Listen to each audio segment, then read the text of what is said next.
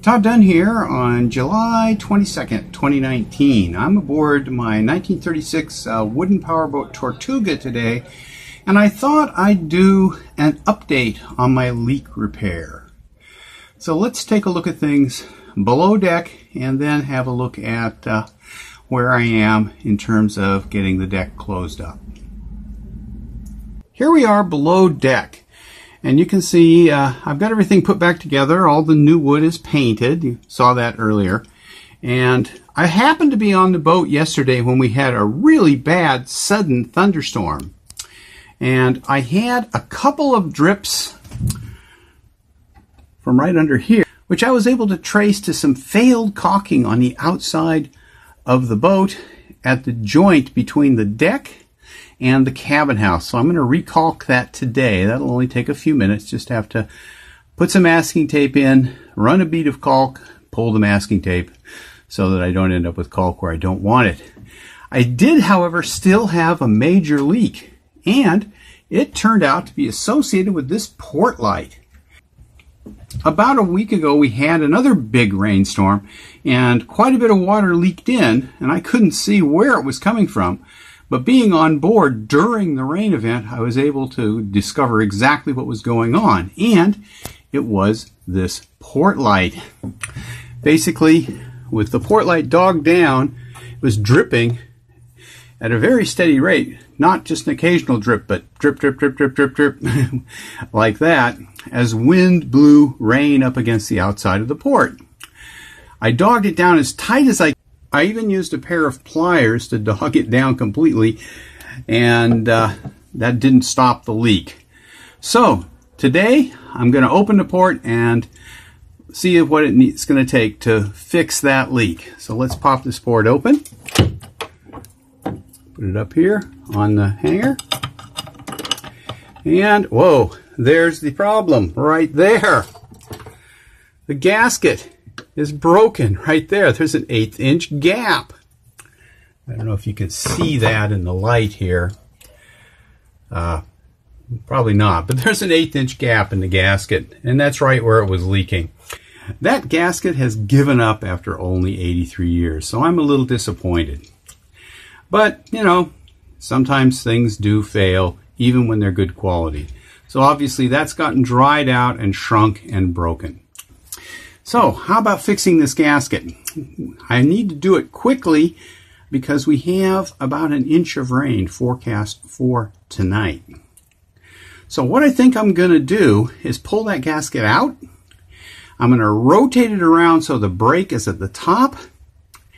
And then I'm going to use a caulk of some sort to seal that up at the brake so that it hopefully won't leak. And by moving the brake and the gasket to the top of the port, I probably won't have any more leaks there because the water was actually pooling against the port on the outside with the south wind blowing rain up against the south side of the boat here. And that allowed water to run in there and just go right through that gasket like it wasn't there. Because for 1/8 of an inch, it isn't there. Anyway, I'm going to pop that gasket out and see what's going to be involved in moving the brake. The gasket came right out, and you can see that it's clearly broken. So I'll put it back in, but with that brake up at the top. So that should solve the immediate leak problem. And then what I'll do is put some silicone rubber in here just to close up the gap. And that should basically fix this leaking gasket. So I'm going to have to go buy some silicone and put that back in. And before I continue though, I'm going to go up there and clean out the groove that the gasket goes in by wiping it down with a paper towel and maybe a little alcohol. So I'm going to do that now. The other small leak I have is right along the base of the cabin house. And the caulking there right up forward appears to be cracked. So I'm going to put some tape down on the edge of the deck and also on the bottom of the cabin house there. And we will then put down some caulk along the base of the cabin house running aft for about 8 or 9 inches to hopefully seal that up, and that should close everything up. So that's where we are in terms of filling out the last few leaks. This is, however, a difficult area to work because clearly I can't stand beside the boat. It's kind of a pain to turn the boat around for a 5-minute caulk job, so I'll just have to climb out on the side deck and work out there, maybe with the safety line going up onto the cabin top to a handrail, and try to get that sealed up. You can't really see it in the camera, but the caulk down there at the base of the cabin house is cracked, and that's where we're getting some leaking. Okay, I've taped it, and I put tabs on the tape so it'll be easy to pull off, and then crawled out there and put in a line of caulk. That should seal up the gaps in there, and in just a couple minutes I'll pull that tape before the caulk starts to set up so that I won't have the tape tending to pull the caulk off. And this caulk is 3M 4200 because that's what I have. I'd prefer to use 4000, but I don't have any right now. So we'll pull that off and do any cleanup that's necessary with a little alcohol, which is the solvent for 3M 4200. Okay, time to pull that tape. Okay, I've pulled the tape. I've got a nice clean caulk line that should seal everything up. I might put a little caulk right down in the corner at the bottom spot I seem to have missed, but that shouldn't be too hard. I'll just put a little on my finger and splooge it in there, and that will be that. I've got to sand this area out, but it's very difficult to work in there, so I'll probably wait until fall to clean all this up and do my painting. So that, with one more dab of caulk right up in the bottom of the corner, should do the job. Okay, that's all done. That should be sealed up now. And I also caulked a little gap up here between the outer trim and the side of the deck where it slopes up. That probably wasn't leaking into the boat, since that's a joint between the top of the planking and just a piece of trim, but I just put a little 4200 in there, hopefully to close that up so that there's no possibility of leaking. So all the leaks in here should now be plugged up, and they were very minor. During the thunderstorm, which lasted about half an hour, I probably got 5 or 6 drops coming in from down here, and this should pretty much solve that problem. Now let's get below and finish the work on that port light. So what I'm going to do on this port light gasket is just put a dab of 4200 on each end. It just has to close up about 1/16 of an inch. Then I'll put the gasket back in so that that break is at the top, and we'll be done. Okay, the gasket is back in there, but with the break up at the top, maybe, I don't know if you can because of the light in here, you can see that there is a little white line up there where there's 4200 joining it. I wiped it off on the edge so that hopefully it won't stick to the port light when I close it. I'll let it cure out for a little while before I do that. So that should fix the leak in the port light, which was a major leak when wind was blowing rain against the port light, and was letting in a lot of water.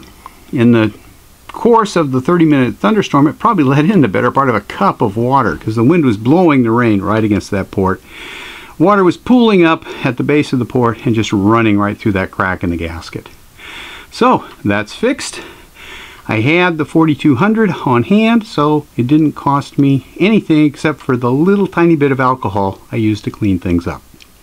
So that's that. Now let's go take a look at the deck and see where we are up there. Okay, here's the deck from inside the boat, and what I have to do is put another coat of fairing compound on, let it cure, and then sand it out, and hopefully that will fill the imperfections that I don't know if you can see in there because of the light, but they're there. And we fill those imperfections after it rains tonight and tomorrow.